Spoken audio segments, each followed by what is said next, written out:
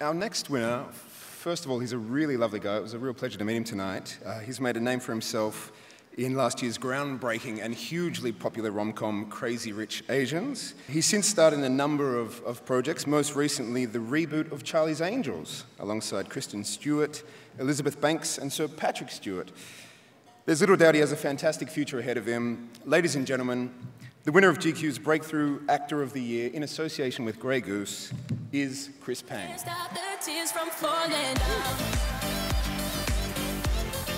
Yeah, he was talking about Charlie's Angels. If you haven't seen it, please go see it. We need a little help. It's good to be back in Australia. I live in LA now. It's horrible.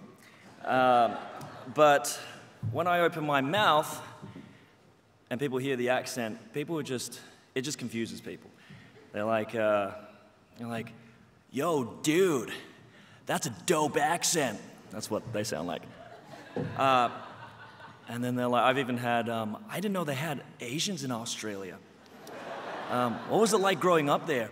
That's when I tell them how awesome it was to ride my kangaroo to school, to take that compulsory lesson on how to tackle a crocodile, and drop bears. But I didn't tell them about what it was like growing up in Australia. So growing up as an Asian kid was kind of tough. I never saw myself really represented in the media, and not being validated through pop culture and seeing your image represented.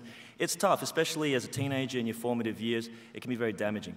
And so I am particularly honored today to receive this award, and honored to receive it from GQ Australia on behalf of teenage me and all the ethnically diverse kids growing up in Australia. I want to thank the GQ team. Thank you, the amazing Mike Christensen, for